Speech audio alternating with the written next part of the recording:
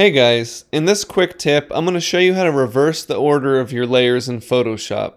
This is really helpful because a lot of times when you try to drag multiple images into a new document, they'll be loaded in reverse order, which is not always what you want. So here I have 5 different shape layers on top of my background.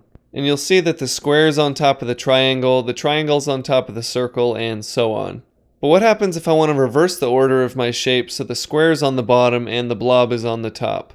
All you have to do is come down into your layers palette and choose one of your layers by clicking, then hold shift and click the last layer, and it will select all the layers in between. Then you just come up and click Layer, Arrange, Reverse.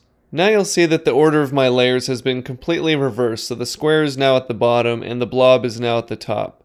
You can also select certain layers by control clicking each of them in the layers palette. Then again, you can choose Layer, Arrange, Reverse, and it will just reverse the order of the layers that you selected. I'm John Shaver for Design Panoply. Thanks for watching. I'll see you next time.